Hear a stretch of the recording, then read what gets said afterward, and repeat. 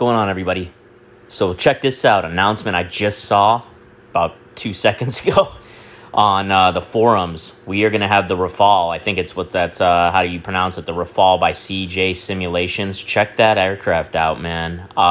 This is one that I'm really looking forward to. They're saying by the end of the summer. Now, DC Designs, CJ Simulations, you can be way off on their delivery date. So I'm not going to pound that into this meeting. This video.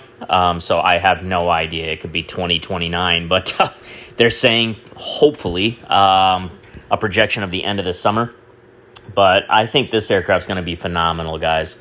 And if it does come out at the end of the summer, we're looking at the F4 coming up within the next month, the Phantom, and then this at the end of the summer. So that's a pretty good lineup. CJ Simulations, DC Designs, for the millionth time, I think, build the absolute best jets in the game. No one's better. They are phenomenal, but these images look great, guys.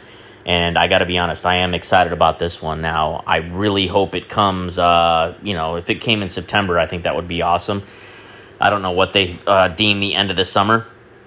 Now, with these images, it looks, fairly complete, but they said it's in the latter stages still. It's the beginning of the July, so July, August, and it's probably 3 months out, guys, but it's something at least to look forward to.